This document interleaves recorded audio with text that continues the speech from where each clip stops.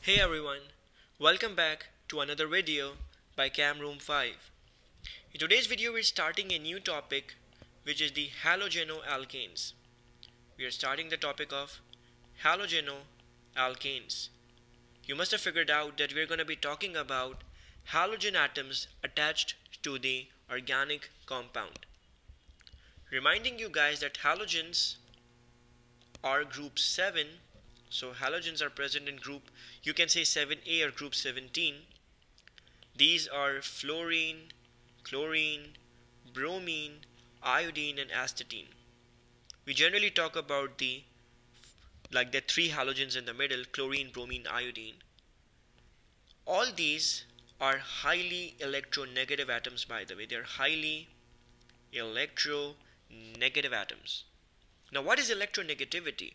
Electronegativity is the tendency of an atom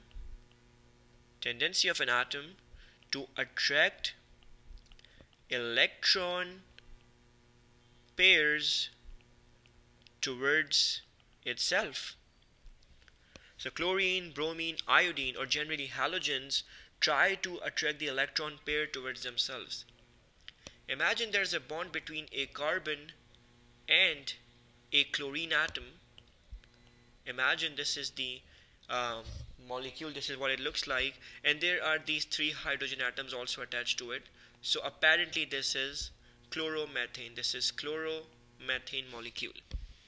You know there are electron pairs between carbon hydrogen and electron pair between carbon chlorine.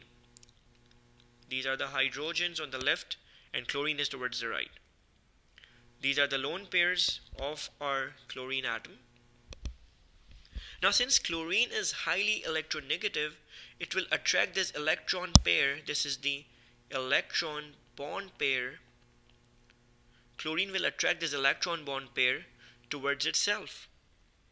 So as a result, the electron density will be distorted like this, that chlorine atom will gain most of the electron density towards itself. And as a result, the molecule will become polar. The electron pair would be more towards the chlorine atom. And that is why you will see a partial negative charge on chlorine and partially positive charge on carbon. This molecule is polar. And that is why whenever we are writing, we write it like this, that the halogen atom, X is the halogen atom, has partial negative charge and carbon has the partial positive charge. Now by the way, X could be chlorine, bromine, iodine. Coming back to the idea of halogenoalkanes, we know the halogen atom is attached through a covalent bond which is polar in nature because of the electronegativity of the halogen atom. And because of this electronegativity, what you will see is they do a very common kind of reaction that we'll talk as substitution reaction.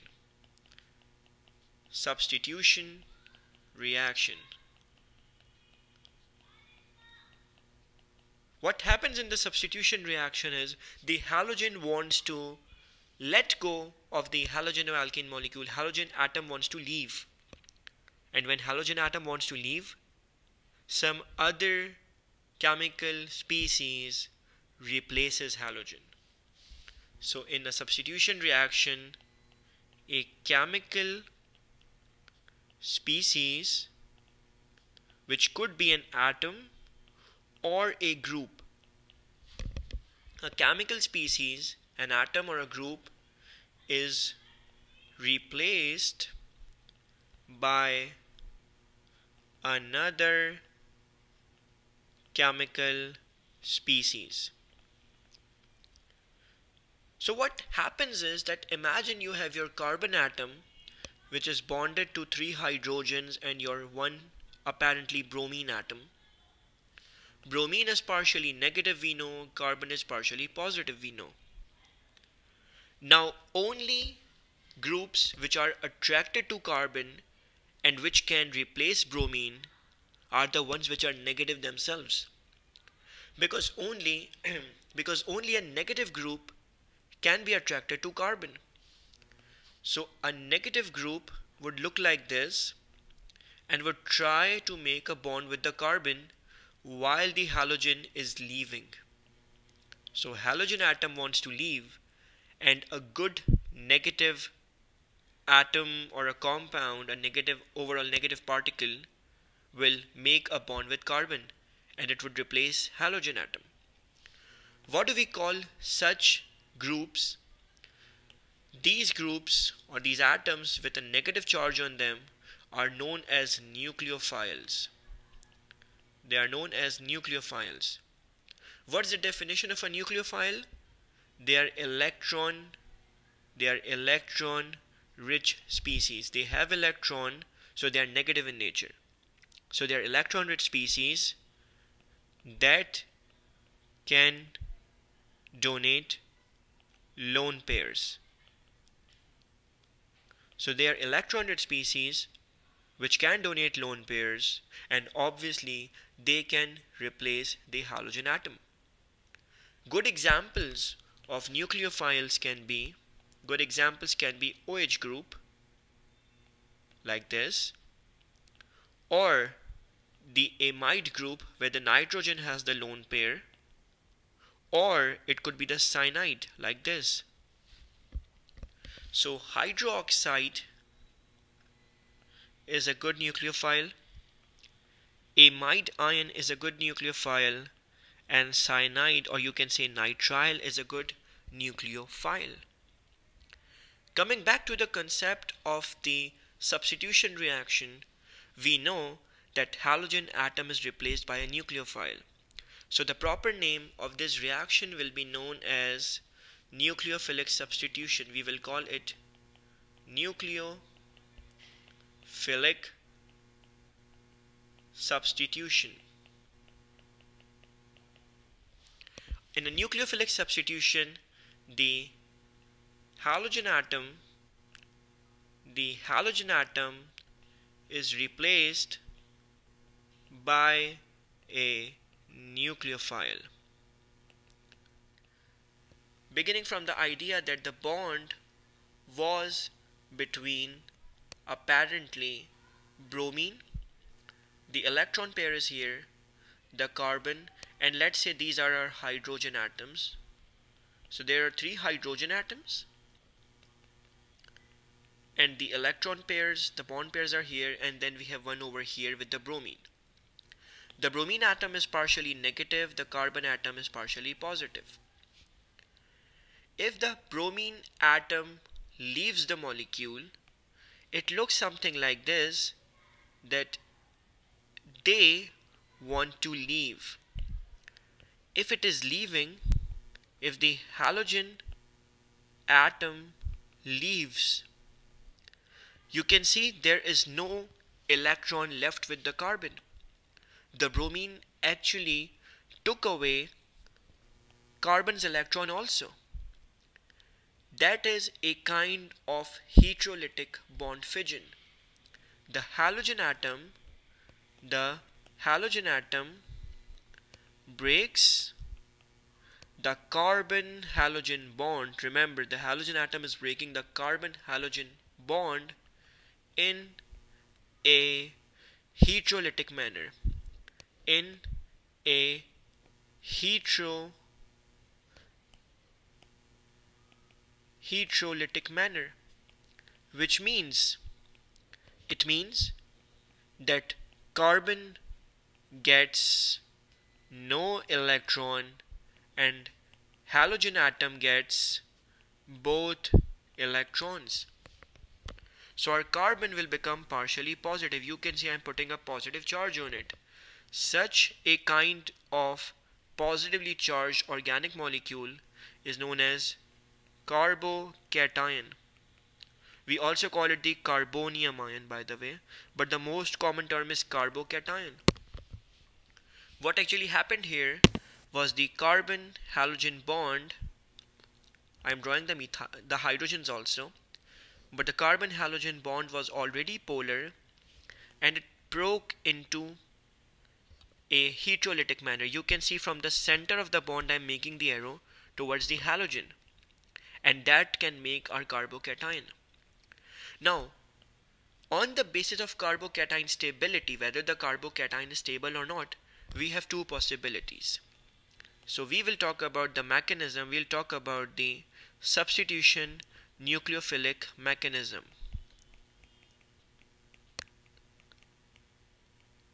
The S stands for substitution. The S is equals to substitution. S is equals to substitution, and N is equals to nucleophilic. So in the substitution nucleophilic mechanism, there are two possibilities. The first possibility is stable carbocation, and the another possibility is unstable carbocation.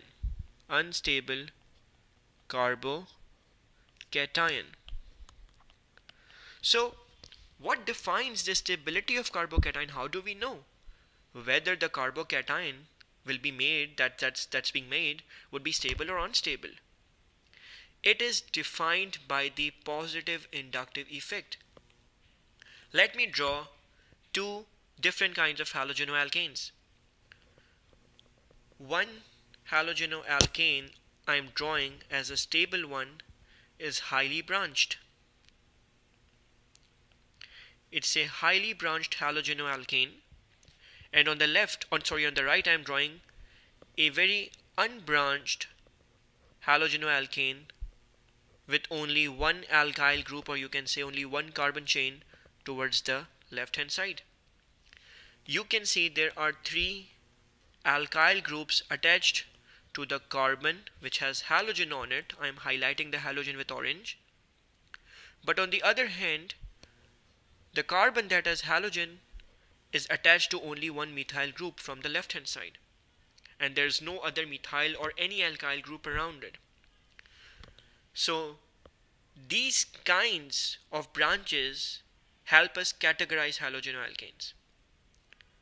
What you see on the right hand side is known as the primary halogenoalkane. We call it the primary halogenoalkane.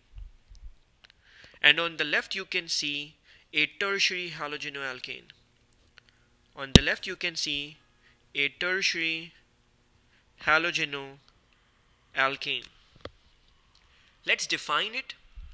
A primary halogenoalkane, in the primary halogenoalkane, the carbon atom attached to halogen atom, the carbon atom which is attached to halogen atom has only one alkyl group attached to it.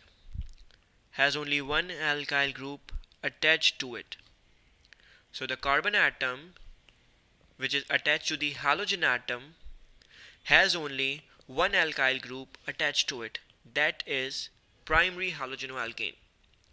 In the tertiary halogenoalkane, carbon atom attached to halogen atom, the carbon atom which is attached to halogen atom has three alkyl groups attached to it. So in a primary halogenoalkane, the carbon atom has only one alkyl group attached to it, and in the tertiary halogenoalkane there are three alkyl groups attached to the carbon, obviously the carbon which has halogen on it. We can obviously predict what a secondary halogenoalkane would look like, because between the primary and tertiary there has to be something called secondary. So a secondary halogenoalkane would be a carbon which has halogen on it, but it has two methyl groups or two alkyl groups around it. So it has not one or three, it has two alkyl groups attached to it. and it would look like this: the carbon, the halogen, and two alkyl groups. So in primary there is one alkyl group, in secondary there is two alkyl groups, and in the tertiary there is three alkyl groups attached to the carbon which has halogen on it. On the basis of this, we know that the tertiary halogenoalkane, the one on the left hand side, can have a lot of positive inductive effect. Now if you remember the video on alkenes, you would know that when a carbon becomes positive, there are electron donor effects from the nearby methyl groups. So the nearby methyl groups can have electron donor effect to the carbon in the middle. So even if halogen leaves, even if someday halogen leaves and the carbon becomes positive, it will be able to make a stable positive carbocation. Even if it becomes positive, it would become stable because of the positive inductive effect. It has a very high positive inductive effect. So this carbocation in the middle would be formed very stable. You can see this carbocation, which is in purple right now, would be stable because of the positive inductive effect. But now if you notice here in the primary, if the halogen atom wants to leave, there's only one methyl group.